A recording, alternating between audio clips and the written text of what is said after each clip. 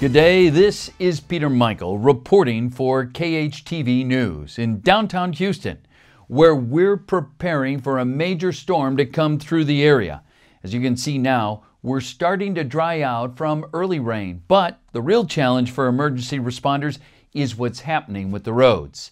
After 18 inches that pummeled the area, we're looking at the arrival of Hurricane Miguel, which is expected to bring flooding up to 2 to 3 feet as far west as Houston, all the way south to Corpus Christi.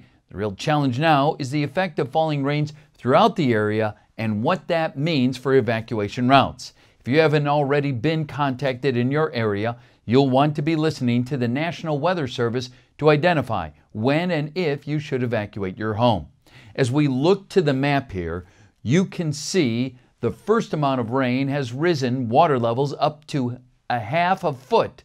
We expect that to continue 2 to 3 feet as we move into the evening. And as you can also see on the map, the red areas here are the areas which have already been marked for possible flooding and certainly for evacuation.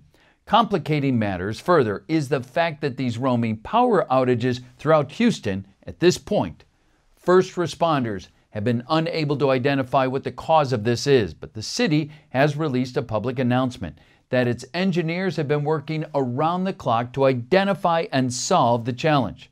For the time being, it appears to be completely unrelated to the weather, though we are still looking at what is possibly causing these power outages, which is making it difficult for both the evacuees and first responders to get to these areas in need.